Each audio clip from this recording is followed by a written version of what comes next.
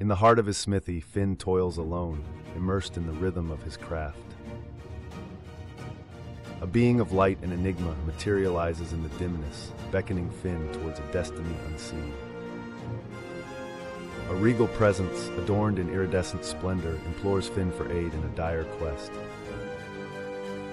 Through the Fairy Queen's vivid visions, Finn glimpses a realm gripped by unyielding winter's embrace.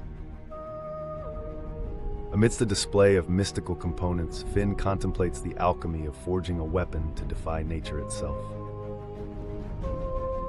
Sweltering heat dances in the forge as Finn molds raw elements into a blade destined for the extraordinary.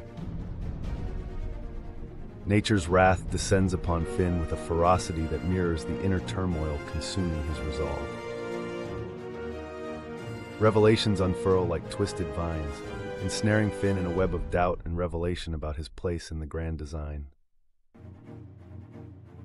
With a final stroke, the sword gleams with celestial radiance, a testament to Finn's fortitude and craftsmanship.